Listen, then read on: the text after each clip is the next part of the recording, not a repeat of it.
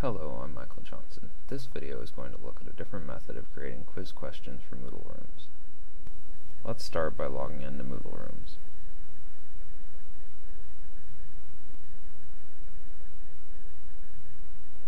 Now click on the triangle next to Question Bank, and then click Categories.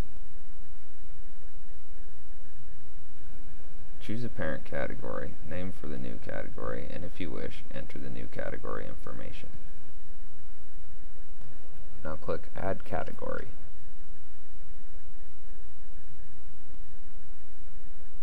The new category will show up in the question categories here. Now we need to import our questions into the question category we created on Moodlerooms. The tools that we will be using for this are vletools.com and a text editor that can save plain text files, like Word or Notepad on Windows, or Pages or Text Editor on Mac. First, we need our questions. These can be in a variety of formats. However, the format you choose, you must follow exactly. Enter the questions you want in the text editor. Do note that you can use other formats than this. I've just used this format as an example. The following are examples of the other formats.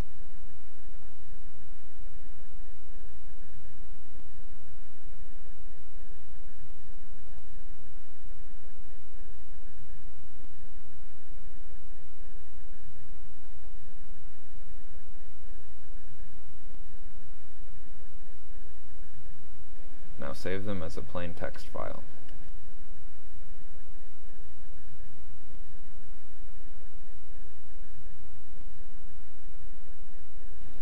In the web browser, go to vletools.com.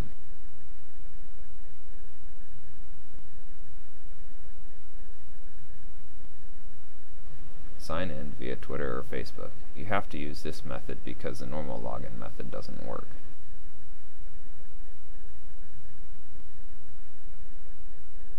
Click on Quiz XML. Under Parser Options, enter the format you used for your questions. Check Shuffle Answers, as otherwise Moodle will not let you shuffle them later, even if you wish to.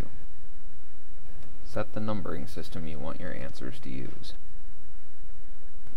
Now click Browse and select the plain text file created earlier. Click Preview to make sure the results are correct.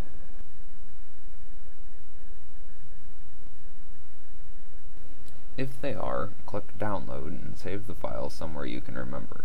This defaults to your Downloads folder in most cases. Now return to the Moodlerooms question bank. Click Import underneath Question Bank by where it says Settings. Select Moodle XML format. Where it says Import Category, select the category we created earlier. Uncheck Get Category from File, and then click Choose a File. Select the XML file that we saved from vletools. Click Import. Moodle will now show the results. When you're done reviewing, click on Continue. Moodle will return to the question bank and display the newly imported quiz questions.